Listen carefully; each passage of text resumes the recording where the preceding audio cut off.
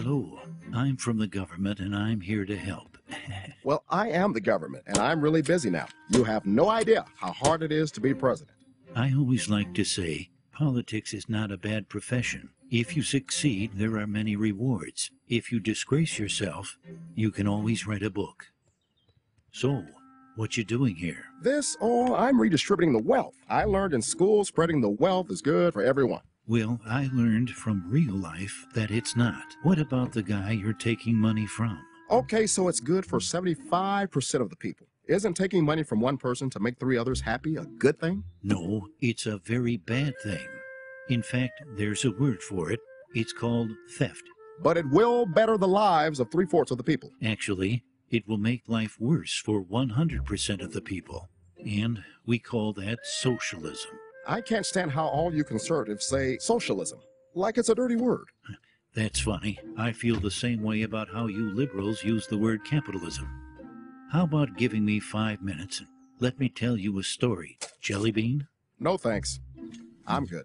Well, they're mine and I'm happy to share some. That's all right, Ron. As I see it, I'm already entitled to at least half of them. That's a good one.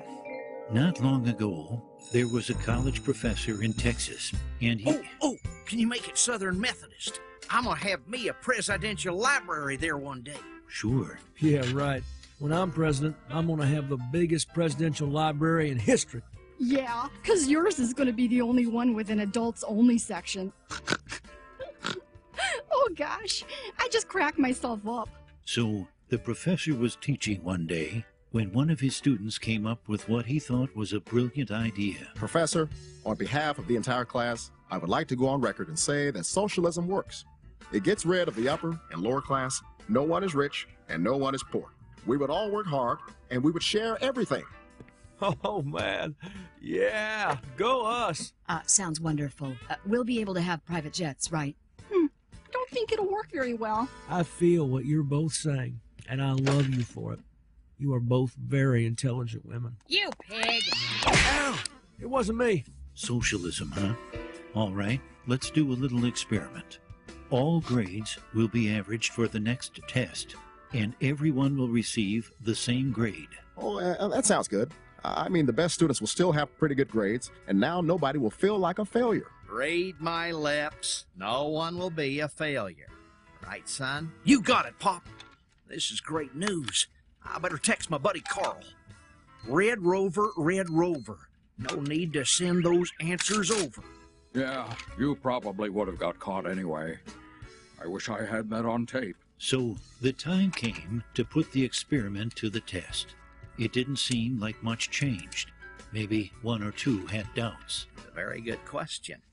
Very direct, and I'm not gonna answer it. Here, I smoked it, but I never inhaled. I know, you're not a criminal, right? I have inhaled and exhaled everything. Well, class, the results are in. Everyone got a B. What? All right, go us! Bill, this is all your fault. I demand a recount. Hey, this is perfect. My average just went up. No child left behind, right? What are you discussing? I'm very confused. The students who had studied hard were upset, while the students who had studied very little were happy. But when the next test rolled around, the students who had studied little studied even less. And the ones who had studied hard decided, since they couldn't make an A, they wanted a free ride. So they also studied less.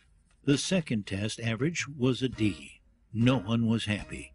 When the third test rolled around, the average grade was an F. I like the color red because it's a fire, and I always see myself as being on fire. The scores never increased as bickering, blame, name-calling all resulted in hard feelings. And no one would study for anyone else. To their great surprise, all students failed. If you think I have worked all these years to let Herb ride on my coattails, I did not cause this. This is not my fault. I can't make a B on my own. You see, class, socialism doesn't lift the bottom up.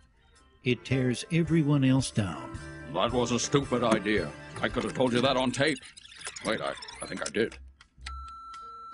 Who came up with this idea anyway? I'll tell you who came up with it. The new kid. Ooh, let's get him. Let me be clear. Get him! Never mind.